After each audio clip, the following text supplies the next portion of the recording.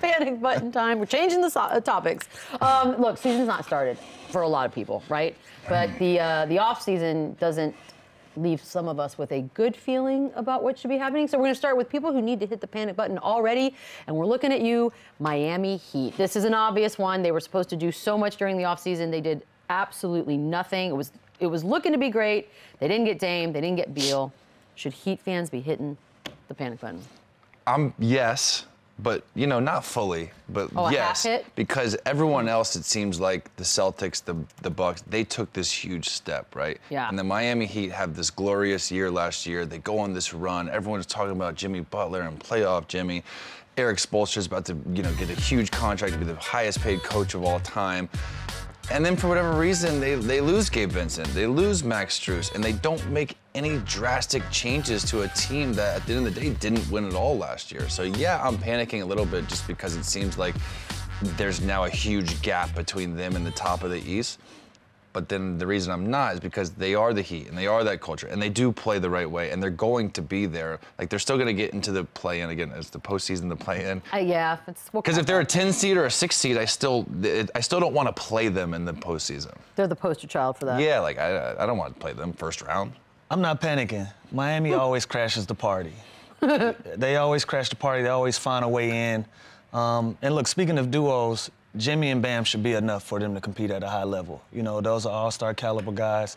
They get paid like it, they play like it, and like I said, they always put themselves in a position where, you know, they make deep playoff runs. So I don't think we panic yet. All right, then we got another one. I'm going to panic on this one. So Memphis Grizzlies, you don't have John Morant for 25 games. For sure, panic. That's right, done? Okay. Yeah, 25 games without one of your better players and no Steven Adams? Yeah. That's tough. But yet the Spurs aren't going to make the play-in. I'm going to play devil's advocate here. You're putting Memphis above the Spurs regardless. Absolutely. Yes. I think if John Morant was suspended for the full year, they're still going to have a better record than San Antonio. That's hurtful. But here's the thing: 25 games. It's not a week. It's not two. This is a huge chunk that could put them out of the postseason. But with that being said, John Morant is John Morant, and he is going to be ready to go when it comes. And I'm hopeful that he changed. I'm hopeful that he grew up. But on the court, there's no questions about him. He is a bona fide star. And with 25 games, I'm not good at math, but they still have, you know, 50 or whatever, some games left for him, with him in the lineup where they can make a huge run.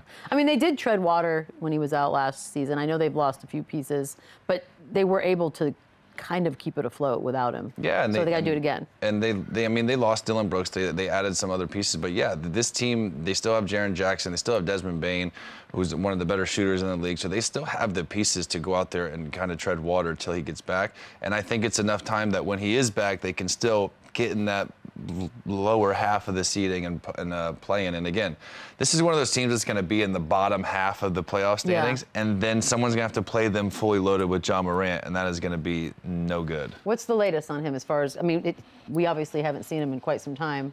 What kind of offseason was he looking at? Yeah, I mean, I think Adam sort of even talked about it last night. Counseling, working with the league, trying to make sure he stays on track for a return after that 25-game suspension. But that's why you're Memphis. You go out and you go get Marcus Smart. You go out and you get Derrick Rose. I think the idea behind getting Smart was so that he can start for John Morant, and then once John Morant's back, you can play the two in the backcourt together. I forgot Marcus Smart was there. Yeah, definitely. I was hoping you would always forget that, and that the world would forget that Marcus Smart was. By the way, he is also the definition of a grit and grind Memphis Grizzly. Like, he is He's what Dylan Brooks wanted to be. Yeah, exactly. Like, yeah, you know what? That's a perfect way to put it. Thank you. He is what Dylan Brooks wanted to be. Yeah, so it is. It's a hell of an upgrade. Damn it. Yeah, they're going to be just fine. All right, so Sixers. I mean, we had the live breaking news earlier from Shams that Harden is officially, he's there. He's there, but he's there, but this is a panic button, Sitch. I mean, you're not going to have James Harden. I mean, he's going back to Philadelphia with the mindset of he's going to restart his ramp-up process. Now, how long that ramp-up is going to be, you know, only James Harden, only the Sixers medical staff, they know how long that ramp-up will be. But this is a guy that has dealt with hamstring injuries in the past. But I think when you're James Harden, what he meant to that team, I think he averaged 21 points, 11 assists, led the league in assists. This guy's not in your lineup tomorrow, which I don't expect him to be. He's not expected to play tomorrow.